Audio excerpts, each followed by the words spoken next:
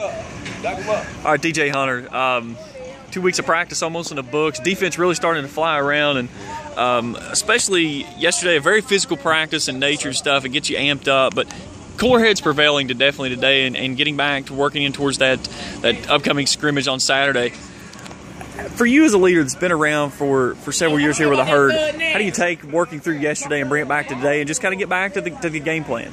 You know, like Coach Teeter say, you know, we got to embrace the grind. We got to come out here every day and be ready to compete, you know, like, because I made up my mind this camp. I was going to come out here every day and just work as hard as possible and just compete every day, you know. So when I look back on it, I ain't going to have no regrets about nothing. I know I came out here every day and gave 100%. Sliding back into that linebacker core.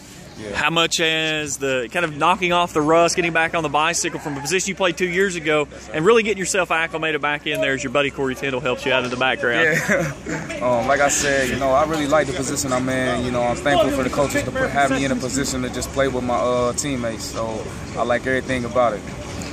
You've got a lot of guys playing beside you, a lot of guys playing behind you, a very deep linebacker core this year. How does that help this team stay fresh, down in distance, every time down the field?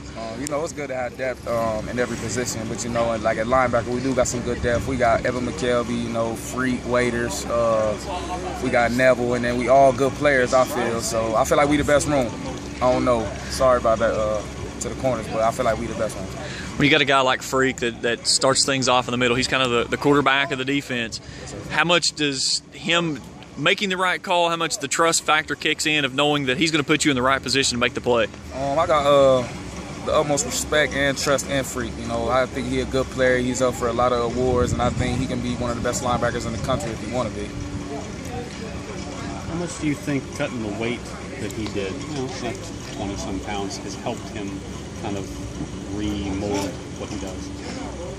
Freak, I feel like he's good at any weight he play at. I think he's one of the most talented players on the team. He's one of the strongest on the team.